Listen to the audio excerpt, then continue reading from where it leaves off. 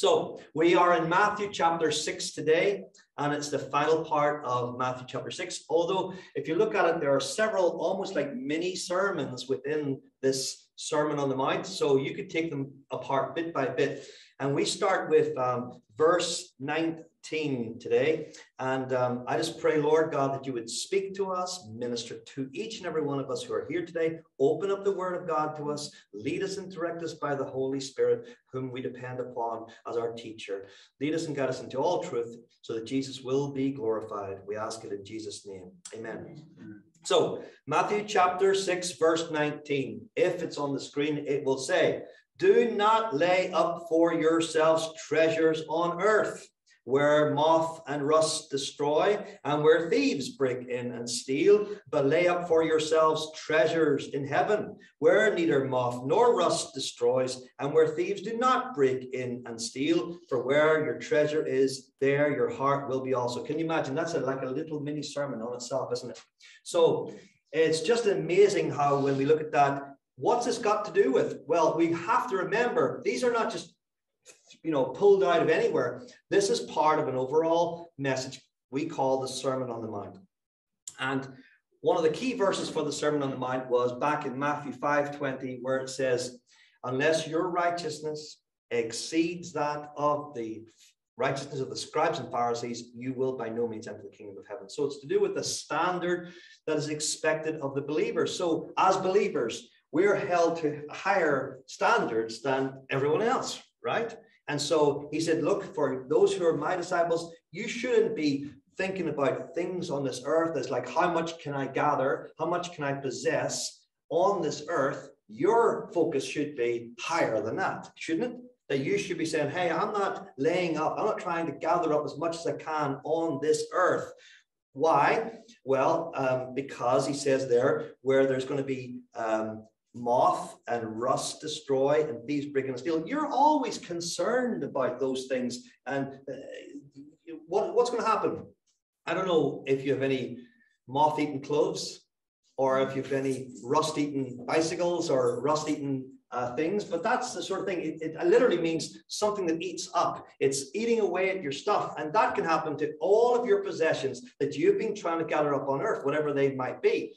And he said, look, you shouldn't be concerned about the things in this earth and don't try to gather that, which surprises me actually when I read those verses, how we do hear of preachers. How many have heard preachers where it's talking about how you can be so prosperous and so blessed, and how many cars you can have, how many houses they have, how many jet airplanes they've got? It's as if they haven't read these verses at all. It is, they have amassed so much wealth on earth. It's unbelievable. Is that the way it should be for the disciples? See how much you can prove to everyone how prosperous and blessed you are by how much you can possess on this earth. That shouldn't be the way of the disciple. And besides that, when you've got all those things, wouldn't you be constantly concerned about what's going to happen with my stuff? Maybe it's going to get destroyed. Maybe it's going to get worn out. And maybe some thief is going to be robbing my stuff. That shouldn't be the case for the believer, because he says, I'm not concerned too much about the things of this earth. My focus is on the things in heaven. He says, what? But lay up for yourselves treasures in heaven. How many of you can say, I have treasure in heaven?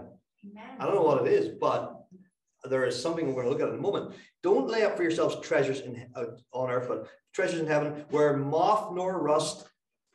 moth nor rust destroys, and where thieves do not break and steal. Thank God that we have security in heaven. There's nothing going to happen to our stuff there, whatever it might be. There's no thieves coming in there, whatever it is. And one of the scriptures that I want to refer to is 1 Peter chapter 1. How many are familiar with that verse? Where it talks, or these verses, 1 Peter chapter 1, verses 3 to 5, where we read.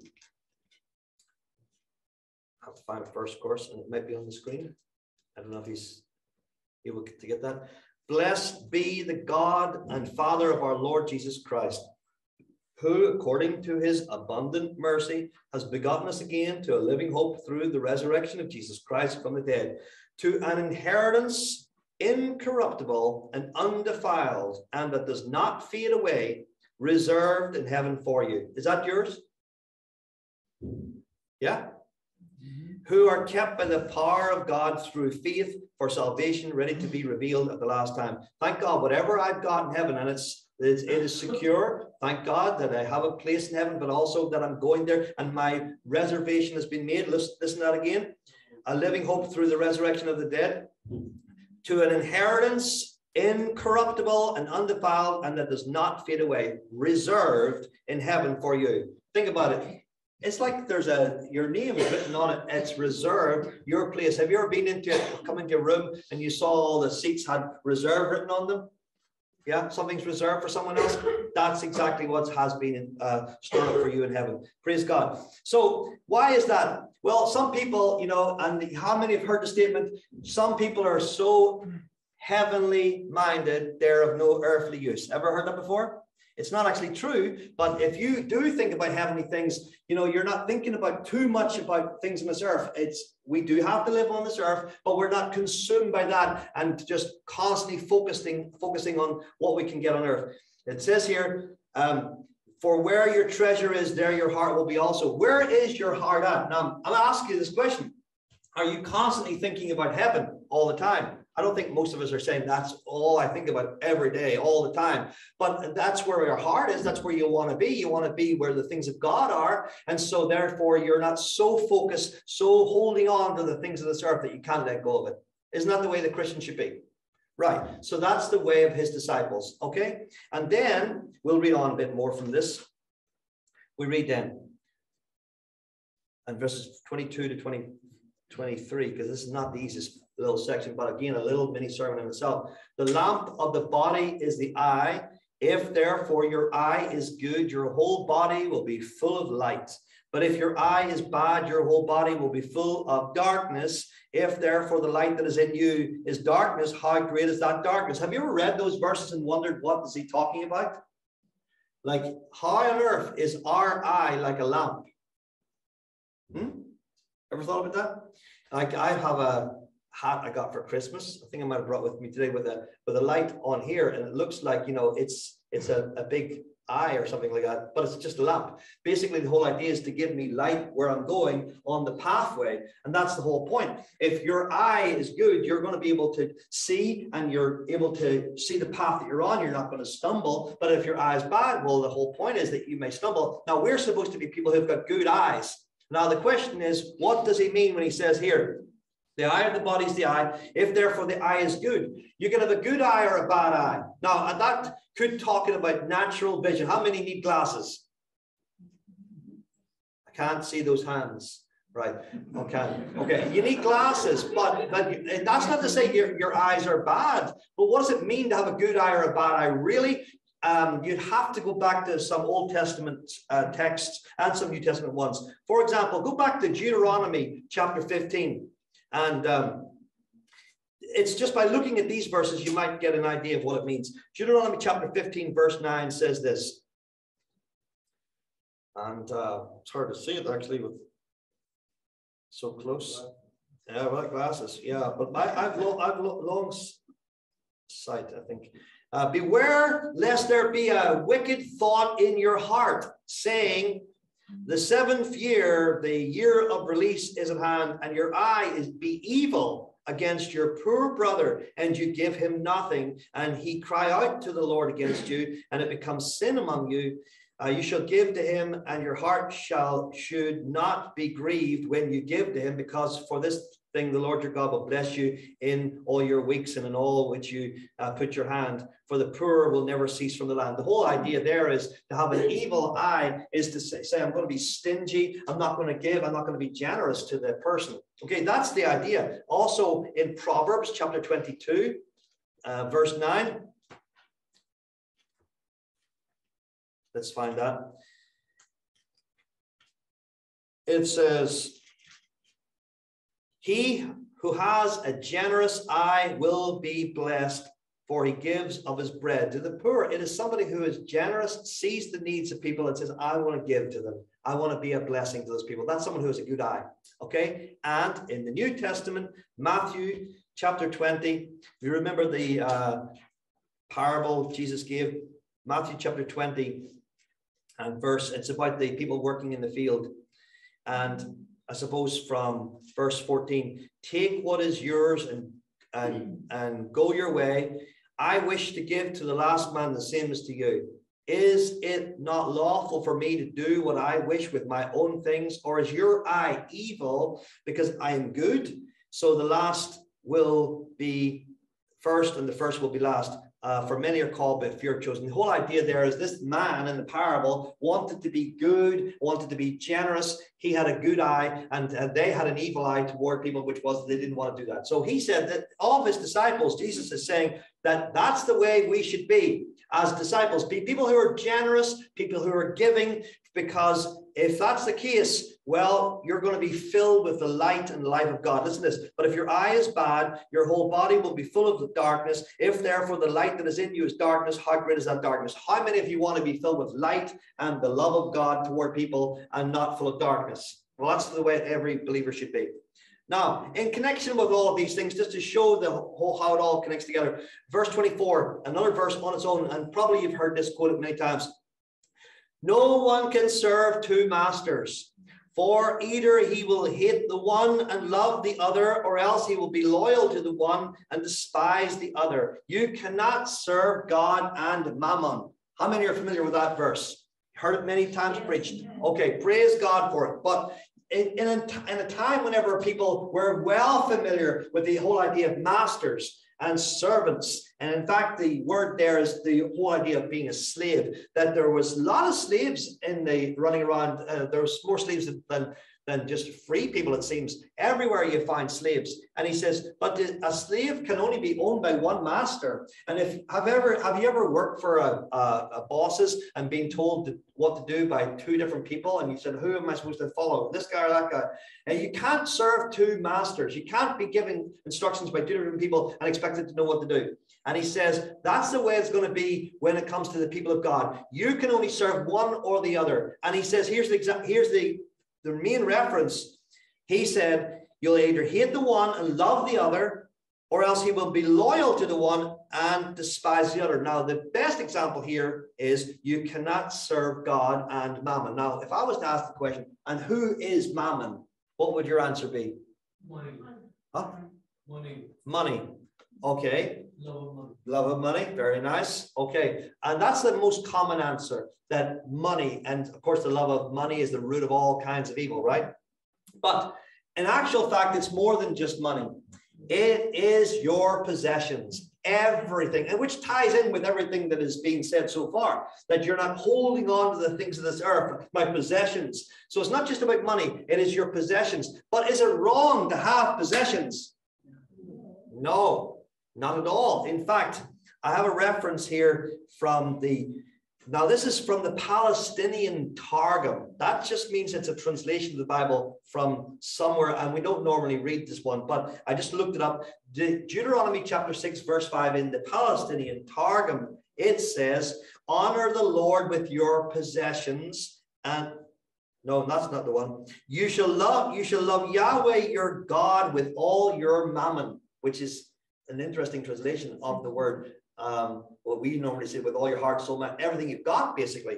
But another verse which ties that up is Proverbs 3:9. How many are familiar with Proverbs chapter 3, verse 9? In relation to this, you probably heard it several times as well.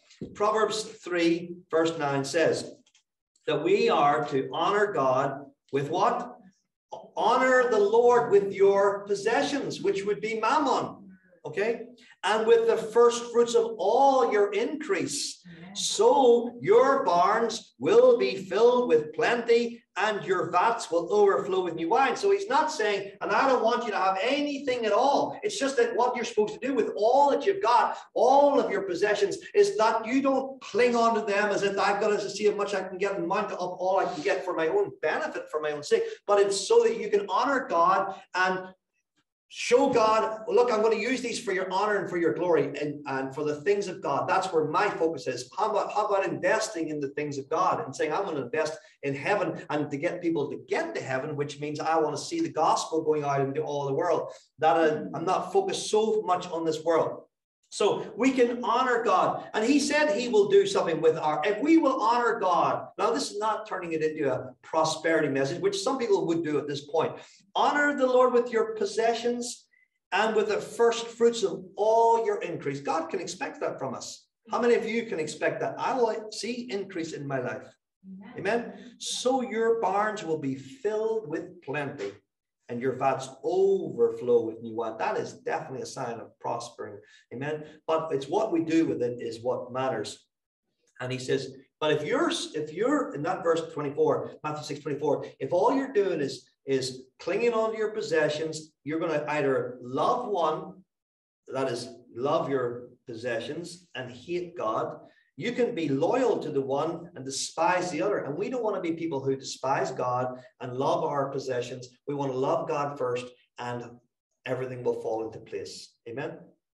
Now, that's the half of that whole chapter done, almost, except for one last section. And this is, I love this section because the whole emphasis is on do not worry. Imagine that. You'd have to find that in the Bible. And it's said several times. So I have to suggest there may be some people who are worriers amongst us.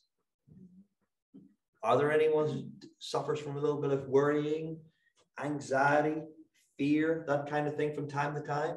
Well, listen to this. Matthew chapter 6:25. Therefore, I say to you, do not worry about your life, what you will eat or what you will drink, nor about your body, what you will put on. Is not life more than food and the body more than clothing? Look at the birds of the air, for they neither sow nor reap nor gather in the barns, yet your heavenly Father feeds them. Are you not of more value than they? Which of you by worrying can add 1 cubit to his stature? Okay, so why did Jesus say, do not worry? I mean, he said it right there in verse 25. Therefore, so it's based upon everything we've just talked about so far. All the things in that chapter, all the things in the previous verses. He says, therefore, based on all of that, I say to you, do not worry about your life. Now, there are people who literally worry about every little thing, aren't there? Amen. But he says, don't worry about your life. And so what does that include when you talk about your life? I'm worried about my life. What does it mean? What you will eat. What are you going to eat? What you will drink, nor about your body, what you will put on. So, you know what? It's amazing when I read that, because I don't think we're too worried about what we're going to eat. It's maybe there's so much choice. I'm worried. I can't decide what I'm going to eat. That's more like it, isn't it? There's such a variety. And I mean, to drink, there's such a variety of things I could choose from. But when it comes to clothing, can you imagine someone so worried that they don't know what they're going to put on? Because they said, will I look my best? Will I have the best clothes on today? Have I worn this shirt before? Oh, what if people see me wearing the same thing? There's people worry about that kind of thing. It's crazy, isn't it? We shouldn't be thinking like that. You can wear the same shirt twice. Men, you can wear your socks more than one day in a row, okay? Just in case there are people who, I mean, we got new stuff at Christmas anyway, right? I mean, who got socks? I got socks. Socks, shirts, jumpers, shoes. And even if you didn't get anything for Christmas, you went and bought yourself something in the sales or whatever. So the point is that there's no need for us to worry. But these people of this time, do you know what? They probably didn't know where their next meal was coming from, what they were going to eat or drink that day. And they had no real wardrobe of clothes. They had maybe had the shirt on their backs and a few other possessions, and not very much, okay? So he says, don't worry about those things, especially as disciples. Remember, this is going back to Matthew 5:20. A higher standard of righteousness. You who are disciples, you're not to worry about these sort of things. For I'll give you an example. He says, life is more than all of that. Look at the birds. This is now Jesus is encouraging bird watching. Okay. Now look at the birds of the air. So you can go out and say, oh, I'm just doing what Jesus said to do. I'm going out looking at the birds. Okay. Look at the birds of the air. They neither sow nor reap nor gather in the barns, yet your heavenly Father feeds them. Now, before you go any further, that's not to suggest that birds just sit in their nests and sit there all day thinking, when's the worm going to drop into my nest? When's it coming? By drone, by home delivery. I'm waiting for the Father to provide. Is that what we're supposed to be doing as believers? Well, I'm just waiting, you know, God will provide. Birds don't just sit there, do they? What do? You find them, they go out, they hunt, and they find the food. And if we would go out and hunt for a job, look for something to do, God will provide. But we can't be saying, oh, I'm just waiting for God to do it all. No, he's not saying that at all. He says, you go and look at the birds. They are actively involved, and God will always provide and lead them. Okay, your heavenly Father, he looks after them. They neither sow nor gather into barns like farmers do and that sort of thing. Yet your heavenly Father feeds them. Are you not of more value than they? Well, let me ask you this. How much are birds worth? In those days, you could buy a couple of sparrows for a couple of pence. How much are you worth? You're worth much more than birds. And it wasn't just sparrows. He says birds. And if you look it up apparently in the original languages, it says and if you look up in the NIV translation as well, it talks about ravens and crows. So look at the birds, the ravens and the crows. Did you know that the ravens and the crows, according to the Old Testament, Leviticus chapter 11, verse 15, and Deuteronomy 14:14, they are unclean birds? Which, if that's the case, and God provides for the unclean birds, that is ceremonially unclean according to the law, if he will provide for those type of birds, then how much more will he provide for his own children? So the question is then, if that's the case, are you not more value than they? Which of you by worrying can add 1 cubit to his stature? Now, if I was to ask you, what does that mean? Adding a cubit to his stature. A cubit is supposed to be from the tip of the finger here to the elbow. Is he saying that you can grow? Maybe he could be talking about a little kid saying, you'll grow up one day. I don't think so, because if you look at it up in some other translations, such as the NIV, it's saying, which of you can add a single hour to his life?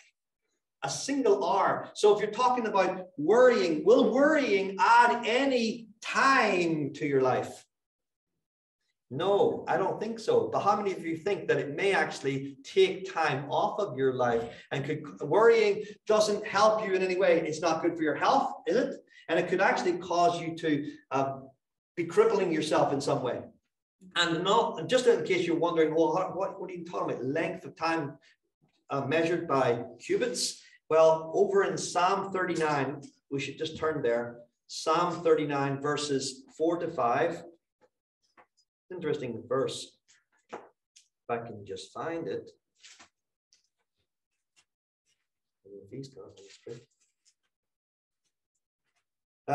We read this.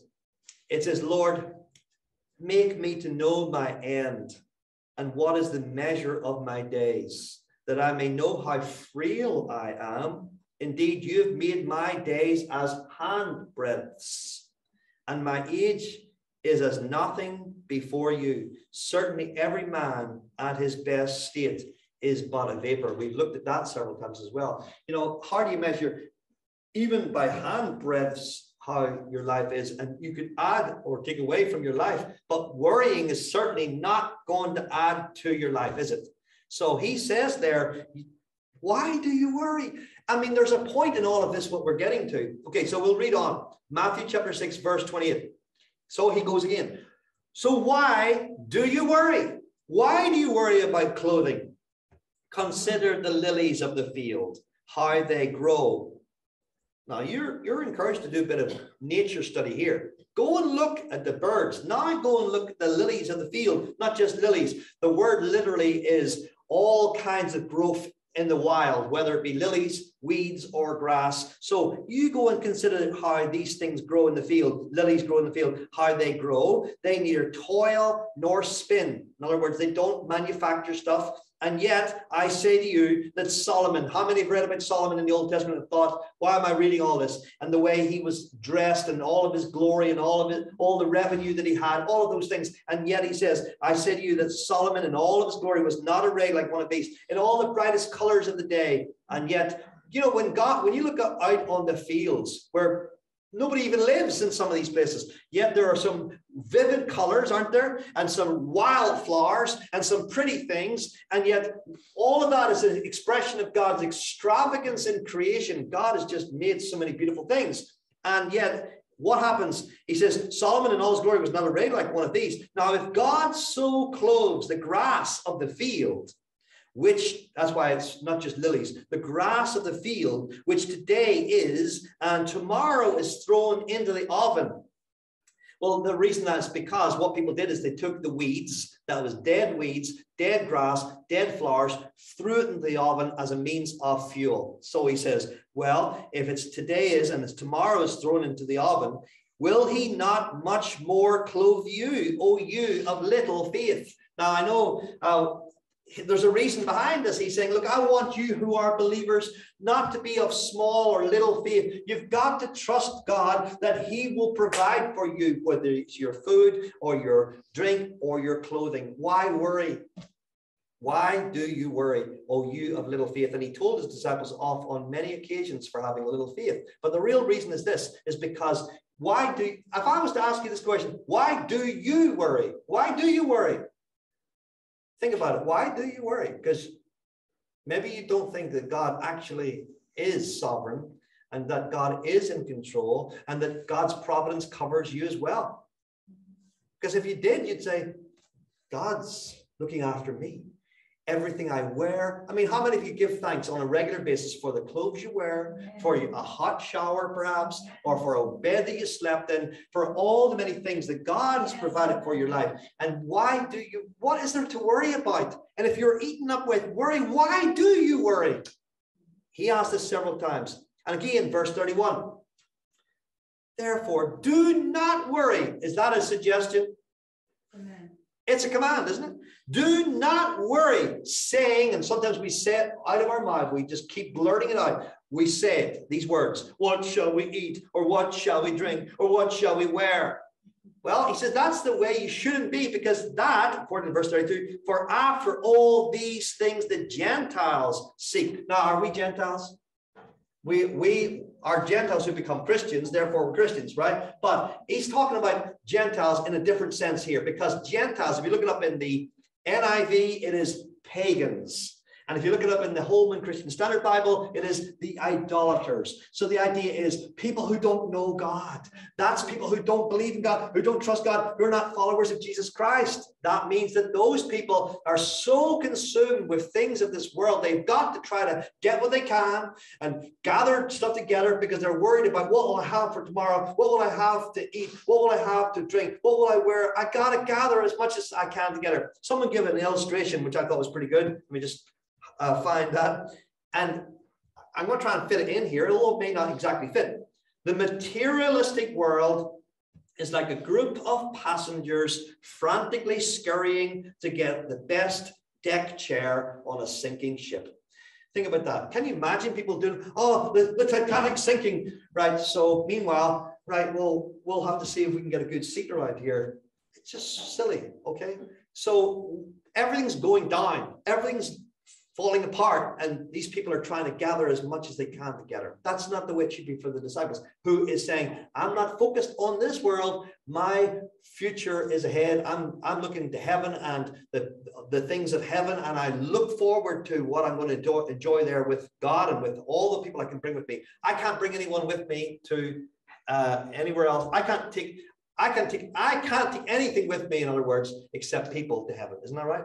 I got to bring the gospel to people, show them the way of salvation, tell them the truth, and point them to the Savior. Amen. So he says this, for all these things the Gentiles seek, for your heavenly Father. Now, every time I mention about the heavenly Father, we have to make it a point. Not everyone can claim God as their heavenly Father.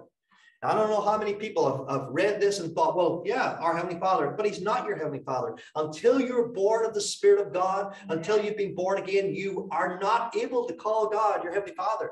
Only those who truly know God can say that. Amen?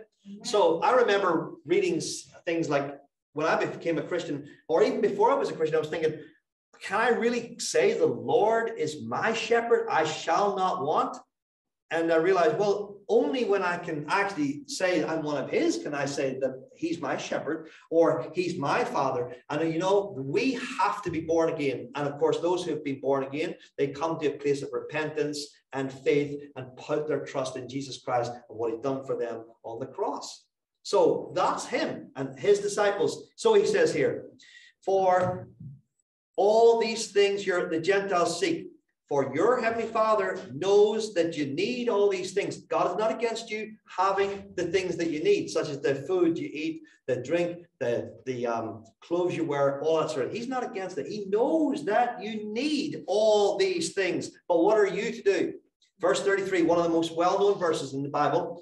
But seek first the kingdom of God and his righteousness, and all these things shall be added to you. Thank God for that verse, because that is what our focus. I mean, there are a lot of people in this world, that's not their focus, is it? They're not saying, oh, that's my number one priority. I've got to know God and his righteousness. And by the way, it's probably not talking about justification here, because if it was, you know, that is true. We need to have the justification, the righteousness of Jesus Christ. We need that, or we're never going to enter heaven. But back in Matthew 5:20, he says that your righteousness is of a higher standard. And that's what we need to be seeking after as disciples. How can I live in a way that is pleasing to God and a higher level of righteousness? Seek that you want to live like that. And what? Seek first the kingdom of God, and make sure you're entering in there first, and his righteousness, and all of these things will what? Be added to you. You know, God has ways of bringing it into your life. So again, there's no need to worry. And finally, why does he emphasize it so many times? Verse 34, the last verse of this chapter. Therefore, do not worry. How many times are you going to have to say it? Do not worry about tomorrow, for tomorrow will worry about its own things. Sufficient for the day is its own trouble. Now, if you've got a King James version of the Bible, you may have read that it says this, sufficient unto the day is the evil thereof. In other words, there's so much evil going around, and there'll be more of that tomorrow. But every other translation, I think, well, almost every one of them, says the word is trouble. There could be trouble ahead. How many of you know that, yeah, I don't know what tomorrow brings. God does. I don't have to worry about it. But by worrying, what am I saying? I can only trust God, and I don't know what, you know, will he also take care of me tomorrow?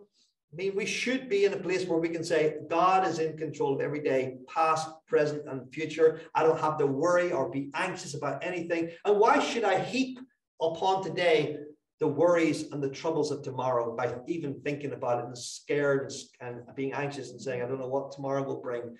How many of you trust that God is sovereign and is in control of every detail of your life? And therefore, I mean, that's the overall picture I get from this chapter, by the way. And that is this: I trust in the sovereignty of God. I trust in the providence of God. And I believe that there's nothing that happens by accident. Every detail of our lives is covered by God's plan and his sovereignty, our salvation, our provision, every single thing. Therefore, there's absolutely, you get this through into your heads, okay? And that's me as well. Do not worry. There's no need to be anxious at all, because all you're doing is, by doing that, is saying, I do not trust God and his ability to look after my life. Amen. I'm going to close there, and I was going to ask Nympha, because she had a song that she had been practicing, and she was going to come and bring that song. If someone could just grab her from wherever she is.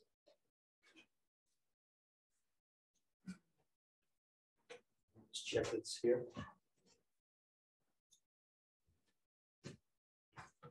Amen. If you need prayer today, say, for example, you're saying, well, I don't know. I worry so much. And maybe I don't have as much faith as I should have. You need to go back to look at the things to do with the God's sovereignty from cover to cover in the Bible. That God takes special care of his people. If he cares for birds, and if he cares for weeds, right? Surely he takes care of his own children. Amen.